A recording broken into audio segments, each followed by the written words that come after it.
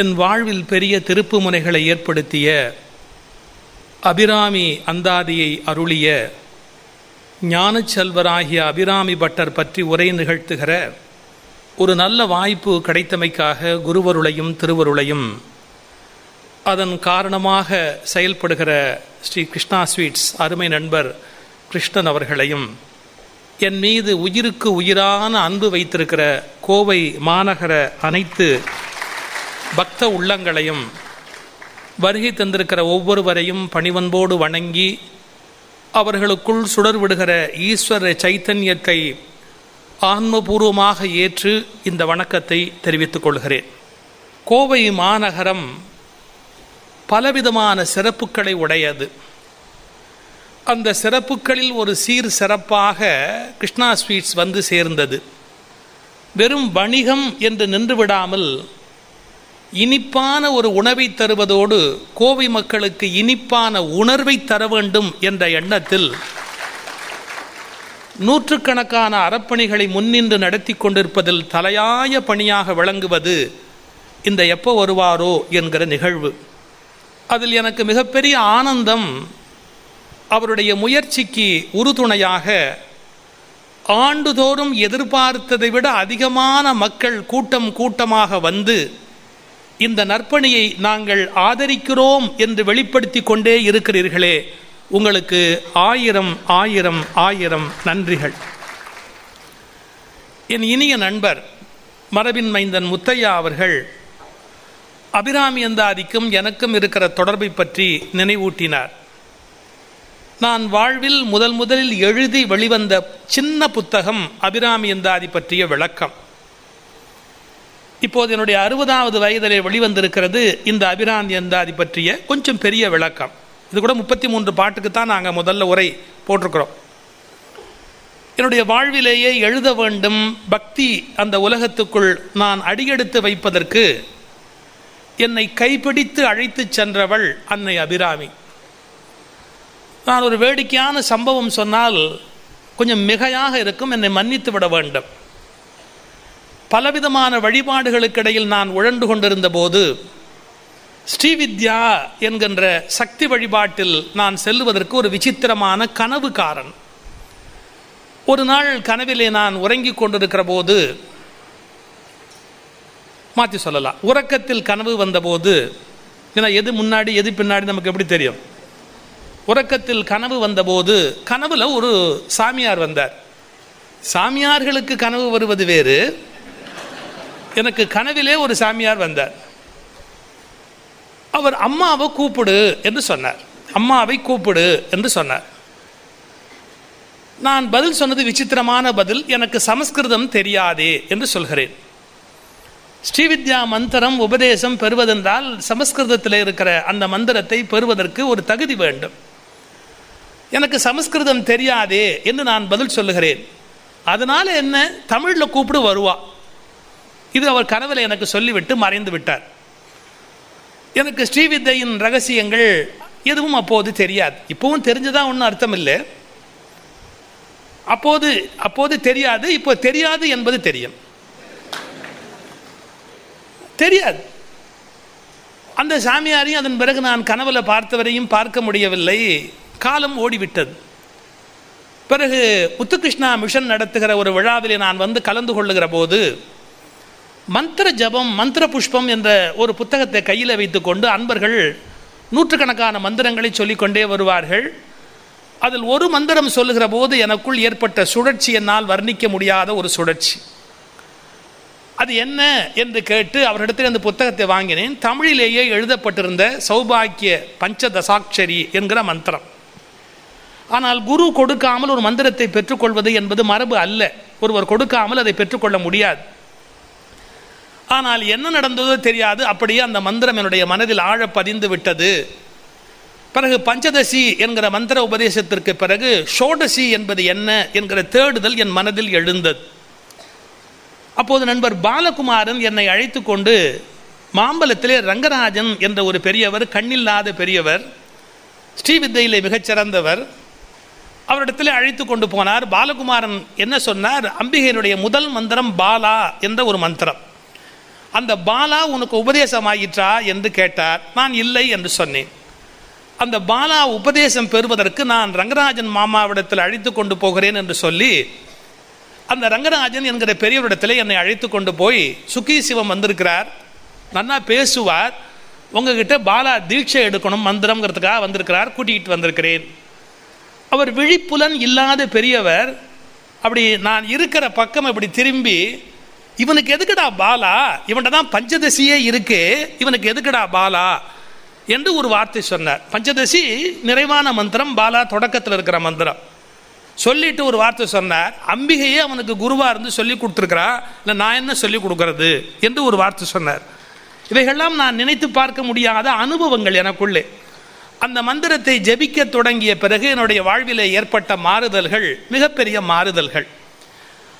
அருமை தம்பி மரபின் மைந்தன் முத்தையா சொன்னாரே, கோவையிலே ஆண்டுதோறும் பெருமக்களுடைய வருகை கூடிக்கொண்டே போகிறது அவரிடத்தில் இருக்கிற ஈடுபாடு என்று. அதற்கு முன்பு நான் சொன்ன சொற்களுக்கு இருந்த கனத்தை விட அந்த மந்திர ஜபத்துக்கு பிறகு சொற்களின் கனமும் வீரியமும் கூடியது.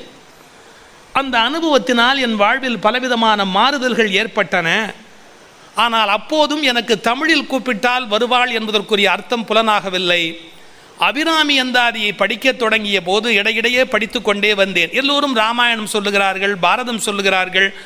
தொடர்ச்சியாக அபிராமி அந்தாதியை 10 நாள் 8 நாள் சொன்னால் புதிய முயற்சியாக இருக்குமே என்று நான் அபிராமி அந்தாதியை படிக்க தொடங்கிய போதுதான் எனக்கு உண்மை புரிந்தது.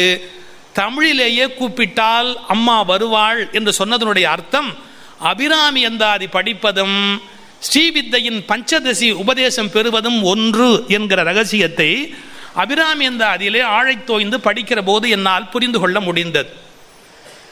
லலிதா சகஸ்ரநாமம் என்பதுதான் அம்பிகை வழிபாட்டிலே பிரதானமான நூல். லலிதா திரிசதி என்பது ரகசிய நூல். லலிதா சகஸ்ரநாமம் பகிரங்கமானது, அது எல்லாருமாலும் பேசப்படுவது. ஆனால் திரிசதி உபதேசமோ தீட்சையோ இல்லாமல் சொல்லக்கூடாது என்று ஒரு மரபு இருக்கிறது. 300 மந்திரங்கள் திரிசதி. அந்த லலிதா சகஸ்ரநாமத்திலே முதல் நாமம் ஸ்ரீ மாதா என்று வருகிறது. ஸ்ரீ மாத்ரே நமக, ஸ்ரீ மாதா, அம்மா, தாய். இப்போ அம்மாவை கூப்பிடுன்னா லலிதா சகஸ்ரநாமத்தில் முதல் நாமம் ஸ்ரீ மாதா. இப்போ அபிராமி அந்தாதி படிக்கிற போது எனக்கு என்ன தோன்றியது, இதுவும் ஸ்ரீ மாதா அம்மானு தொடங்கி இருக்க வேண்டும் அல்லவா? அப்போ அம்மானு தொடங்கி இருந்தால் தானே லலிதா சகஸ்ரநாமத்துக்கு இது நிகரான ஒரு நூலாக இருக்க முடியும். ஒரு தட்டில் லலிதா சகஸ்ரநாமத்தை வைத்தால் மறு தட்டில் அப்படியே அபிராமி அந்தாதி வைத்தாலும் சமமாக இருக்க முடியும் என்று நான் தேடிய போது எனக்கு ஒரு நுட்பம் புலப்பட்டது. அபிராமி அந்தாதி அந்த ஆழமான பொருளுடையது என்பதற்கு. அந்தாதி என்ற சொல்லுக்கு அந்தத்தையும் ஆதியையும் இணைத்து பார்ப்பது என்று பொருள். ஆதி அந்தம், இது ரெண்டையும் இணைத்தால் அந்தம் ஆதி அந்தாதி என்று வரும். நன்றாக அபிராமி அந்தாதி படித்தவர்களுக்கு தெரியும், விநாயகர் வணக்கத்தோடு தொடங்குகிறது. அந்த விநாயகர் வணக்கம் எப்படி தொடங்கியது? தாரமர் கொன்றையும் ஷண்பக மாலையும் சாத்தும் தில்லை ஊரதம்பாகத்து உமை மைந்தனே. தாரமர் கொன்றையும் ஷண்பக மாலையும் சாத்தும் தில்லை ஊரதம்பாகத்து உமை மைந்தன். இதில் முதல் எழுத்து என்னன்னு வச்சுங்க. ஏன்னா அந்தராட்சியில் விளையாடும் போது எழுத்து தான் ரொம்ப முக்கியம். இந்த தாரமர் கொன்றையே அந்த என்பதில் இருக்கிற முதல் எழுத்து என்ன என்று பார்த்தால் தா. இதை அப்படியே குறிச்சுக்குங்க. 100 பாடு முடிஞ்சு 100 பாட்டுக்கு பிறகு நூற்பயன் என்று அந்த நூலை படிப்பதால் ஏற்படுகிற பலஸ்ருதி ஒரு பாடலில் வருகிறது. ஆத்தாளை எங்கள் அபிராம வல்லியை அண்டமெல்லாம் பூத்தாளை புவியடங்க காத்தாளை மாதுளம்பூ நிறத்தாளை, அப்படியே அந்த பாட்டு போகும். தொழுவார்க்கு ஒரு தீங்கு இல்லையே என்று முடியும். தொடக்கத்தில் முதல் எழுத்து தா, கடைசி எழுத்து ஏ. தாயே என்பதில் எல்லாம் அடக்கம் என்பதை புரிவிக்கிற அற்புதமான ஒரு ஞான நூல் அபிராமி அந்தாதி. தாயில தான் எல்லாம் அடக்கம். தாயின் கர்ப்பத்தில் தானே எல்லாருமே அடங்கி இருக்கிறோம். இவ்வளவு பெரிய மனுஷனா நான் வந்தாலும் என் தாயின் கர்ப்பத்தில் தானே புறப்பட்டேன்.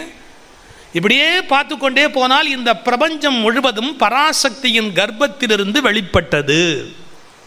அண்ட சராசரம் முழுவதும் பராசக்தியின் கர்ப்பத்திலிருந்து வெளிப்பட்டது என்பதுதான் சாக்தம். இந்த உலகத்தில் கோலங்கள் முட்டை வடிவத்தில் இருக்கும்.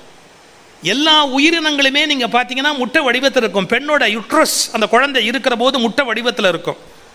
அது ஏன் அந்த மாதிரி அமைந்திருக்கிறது என்றால், கருவிலிருந்து வெளியில் வருகிற போது அந்த முட்டையினுடைய மெல்லிய நுனி அந்த வழியாக வெளியில் வந்து பிறகு அகலமான பகுதி வெளியில் வர முடியும். அப்போது உயிர்குலத்தின் தோற்ற வடிவமாக விளங்குவது அந்த முட்டையினுடைய வடிவம். குழந்தை கூட கர்ப்பத்தில் அப்படித்தான் உள்ளே உட்கார்ந்துருக்கு. அந்த அருமையான சாக்த தத்துவத்தை முழுமையாக புரிந்து கொள்வதற்கு துணை இருக்கிற நூல் அபிராமி அந்தாதி. நீங்கள் கோயில் கும்பாபிஷேகங்கள் நடக்கிற போது பல பேர் கோயில் கும்பாபிஷேகத்தை பார்த்திருப்பீர்கள். சில பேர் உன்னிப்பாக கவனித்திருப்பீர்கள். ஒரு சில பேர் தான் அதில் என்ன நடக்கிறது என்பதை உணர்ந்திருப்பீர்கள்.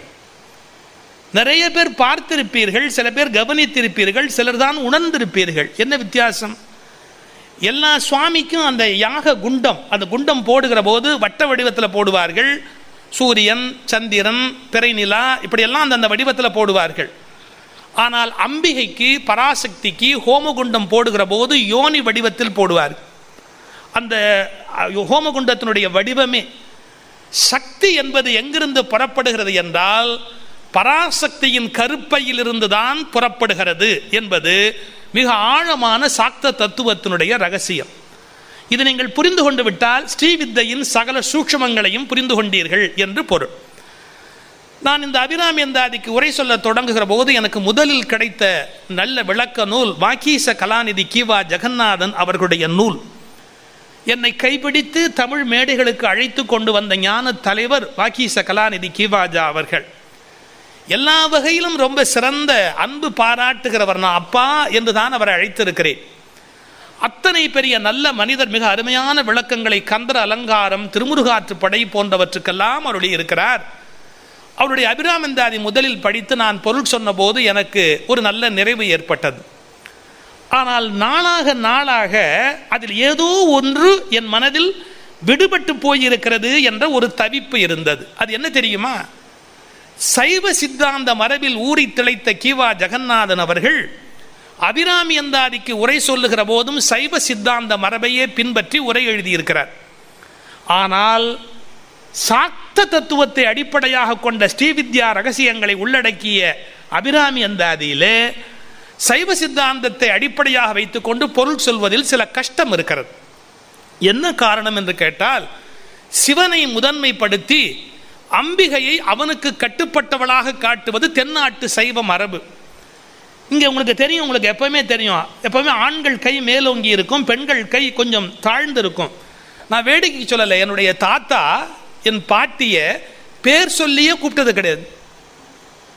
அவங்க அப்பா எவ்வளோ கஷ்டப்பட்டு ஒரு பேர் வச்சிருப்பார் எங்களுடைய பாட்டிக்கு. எங்கள் பாட்டியை பேர் சொல்லியே எங்கள் தாத்தா கூப்பிட்டது இல்லை. ஏய் அப்படின்னு கூப்பிடுவார். ஏய்னு யாராவது பேர் வைப்பாங்களா உலகத்தில்? ஏய் அப்படிம்பார். எங்கள் பாட்டி ஜன்னல் ஓரமாக கதவு ஓரமாக போய் பதுங்கி நின்றுக்கிட்டு எட்டி பார்க்கும். அவ்வளோதான் முடியும். ஏத்தாப்பில் வர முடியாது. ஏத்தாப்பில் வந்தால் எதையாவது விசிறிடுவார். அதனால் ஒரு ஓரமாக நின்றுக்கிட்டு என்ன அப்படின்னு கேட்கும். ஏய் அவ்வளவுதான். அவர் வெளியில் புறப்படுறாரு அப்படின்னா ஒரு ஒரு இணுக்கு கூட அவர் கையில் தூக்க மாட்டார். அவர் என்ன பண்ணுவார்? அப்படியே நேராக வாசலுக்கு வருவார். அவர் சட்டையே போட மாட்டார். அவர் சட்டையும் பண்ண மாட்டார்.